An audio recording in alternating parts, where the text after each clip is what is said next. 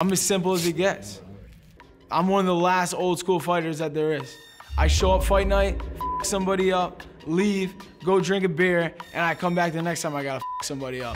Back to back, dominant first round knockouts. Brennan Ward has just a ton of raw, fun, crazy energy. Dude, I'm jacked up for this fight, man. Once again, in front of my home crowd.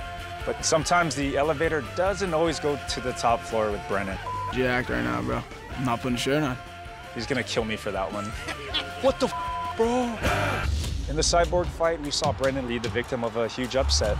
Santos did it! It really lit a fire under him. I finish people or I get finished. I don't go the distance ever. Trying to find a rear naked choke. To prove he's a contender in a deep field at 170, Brennan Ward has to have a dominant performance against Saad Awad, who has been fearless. Cyborg Santos got the quick submission of Brennan Ward. I got two hammers, you know, if somebody's a nail, they're definitely gonna go down, and I'm not gonna stop until that nail's fully in the ground. Landed some big shots. Have opened up Cyborg Santos.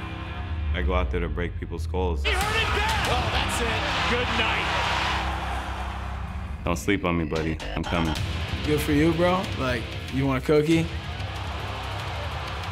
I'm gonna let my fist go, and it's gonna be nonstop. I'm like, ah! Yeah, I'm up. 2 first-round knockouts for Saad Awad. I work my ass off to finish people fast. He's not making it past the second round. Fact.